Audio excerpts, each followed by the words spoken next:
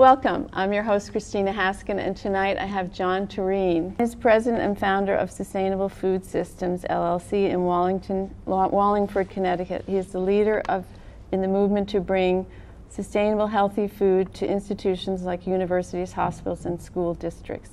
He led the behind-the-scenes team that made Jamie Oliver's Food Revolution work in Huntington, West Virginia.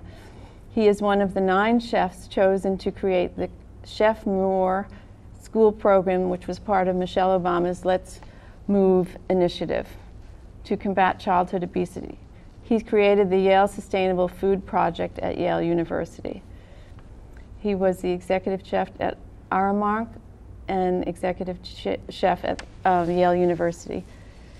Thanks. That's just a brief introduction. How did you get, first of all, what was your interest in food as a young person, and how did you get involved in being a chef?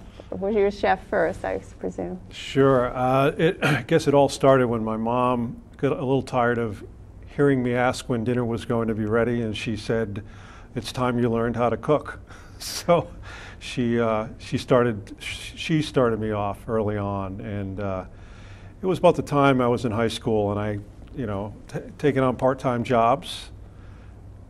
Part-time job I had was in a restaurant, as a lot of kids did, and still didn't know what to do when I was getting out of high school. And I had a very wise and foreseeing guidance counselor, I guess, who said, "Have you ever considered culinary school? Would you like to be a chef?" And this was before chefs were the rock stars I think they are today, but it was still, it enamored me. I visited Johnson & Wales University in Providence, and the rest was history. I knew I was going to go and go to school to be a chef. And that was a long time ago on a planet far, far away. And you went to, you were at a conventional food company for years, right? Yeah, the term conventional, I use that meaning just the standard way of preparing food that the industry has gotten to know. And as you articulated, Christina, I've worked in institutional food service, and that's usually defined as places that have to serve a lot of food to a lot of people for a little bit of money. Schools, hospitals, colleges, and that's where I worked. And those places that I worked for all those years, the primary focus was always on bottom line, and how cost effectively we could manage that, and never really looking at the big picture.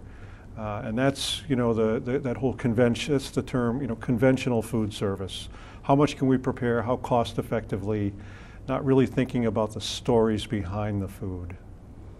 And you went to Yale University as part of that, one of your projects for that company, correct? Is it? Exactly. And that's where things started to change. I understand. I'm a fan of Alice Waters' cooking. I mean, she's got great cookbooks, and she has the wonderful Chez Panisse restaurant. Yes. But tell us a little bit about how she influenced you and what happened there at Yale.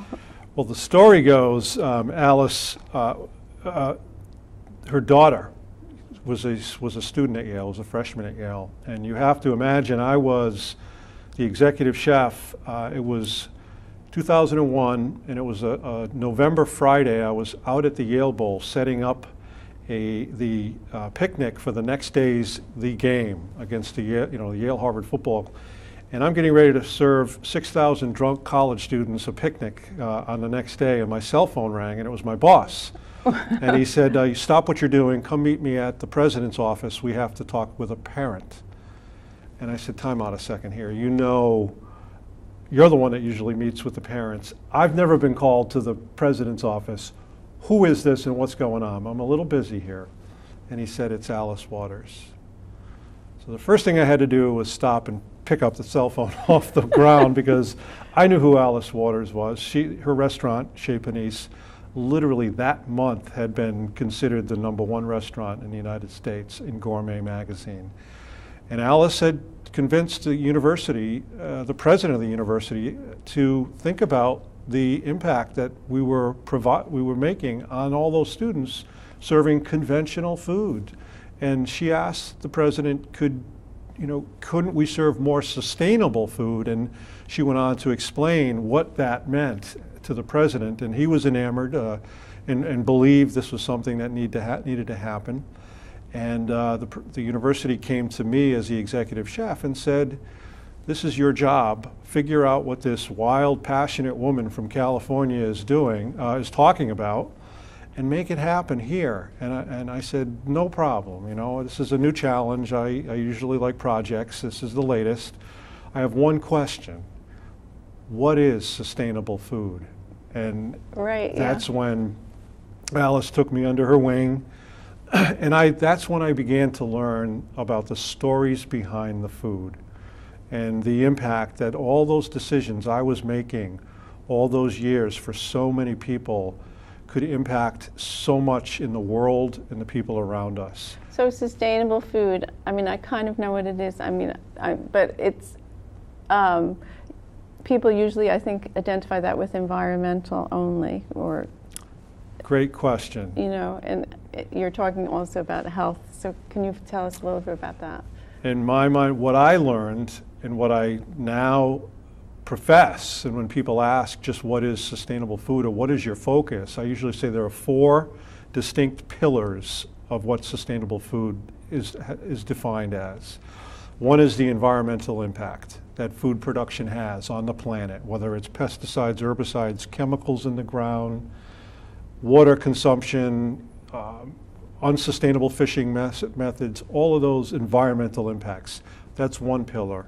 The second pillar is the sustainability of our own communities and local businesses, as in local food. Where do our dollars go when we buy food? And at an institution the size of Yale or other such places, that's a lot of money going to the global market. How can we do better supporting our local businesses? The third pillar are the social issues surrounding animal welfare, employee rights, just the way in food business today that human rights sometimes are violated, or the well-being of living beings. It's just sometimes not right. And those are the issues that would fall under the social concerns. And the fourth pillar is the sustainability of our own bodies, our health and well-being, or in my case, the thousands of people that I was serving or that we serve out there today. And our children and grandchildren. So, our kids, my kids, those, and every decision we make about food impacts those issues. And when we start to understand the stories behind the food, we can start to say, is that something I want to be a part of, or should I focus more on supporting my local community or human rights, or just our own health? And those are the examples. So with the Yale project, did you transformed what people were eating and the way they processed the ingredients that they bought? You bought fresher food, so forth, and then exactly. Did the cost come out to be? Yeah, back at Yale, and since now that I have my own consulting business and I work with other institutions to help them provide better food, I've yet to run across a person or a client that has said it's okay to increase and spend more money. In today's day and age, we can't afford to do that. So what we did at Yale and what we do now is come up with strategies to save money in some areas so that we can spend more in other areas. So there's a whole list of techniques that can go into providing better food and not having it cost more. See you next time.